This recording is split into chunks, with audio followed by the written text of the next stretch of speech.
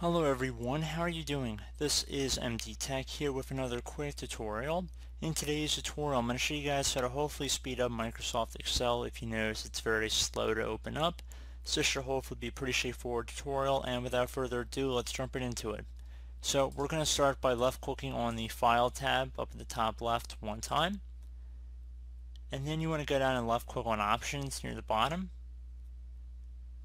On the left side, you want to left click on the Advanced selection, and then you want to scroll down on the right until you get to underneath General,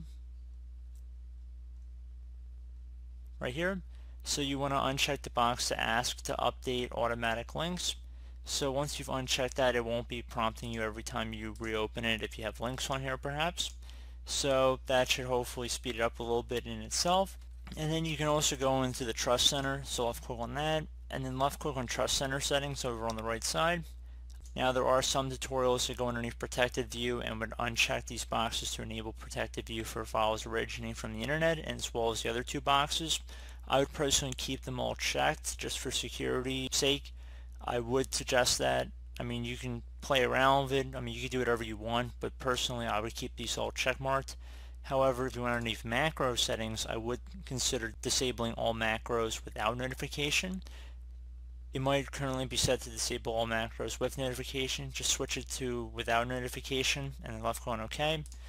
Hopefully that would be able to resolve the problem as well.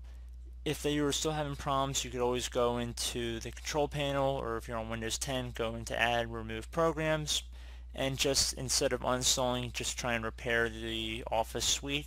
You could always try that as well.